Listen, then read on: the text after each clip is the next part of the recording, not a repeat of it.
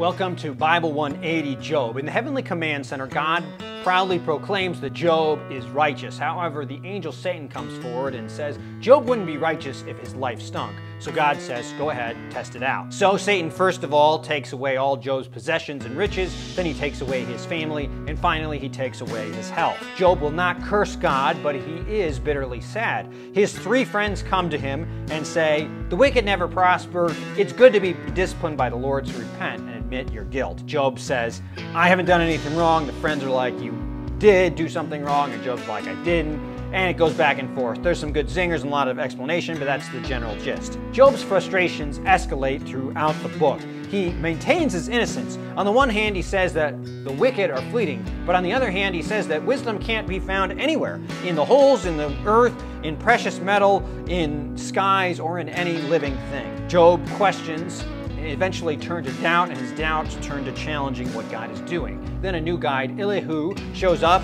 and interjects, who can understand what God is doing? Your complaining that God is unjust is rebellion against God. Finally, Yahweh himself shows up, but instead of providing answers, he has his own questions. Does Job know how the tides work or how to order the sun, the moon, and stars? Can Job understand precipitation or keep it running properly? Can he fathom the majesty of the ostrich or eagle or hawk? Yahweh says, can you correct me?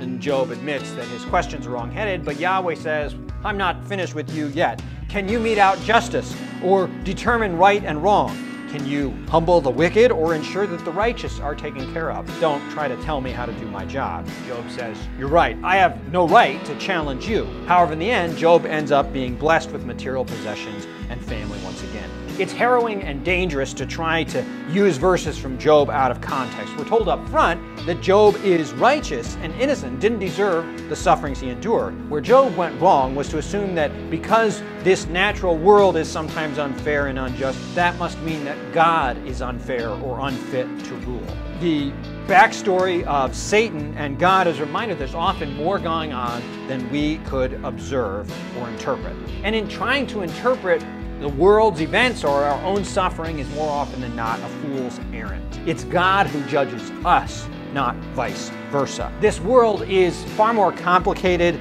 than our philosophical musing or angsty questions could ever take into account. While Job does not answer the question of why evil or suffering exists, we are encouraged to wait for the Lord. Job offers us a couple of sneak peeks that God will come to us, and while his power is overwhelming, in Jesus we see that God has not overlooked suffering, but endured it for our salvation.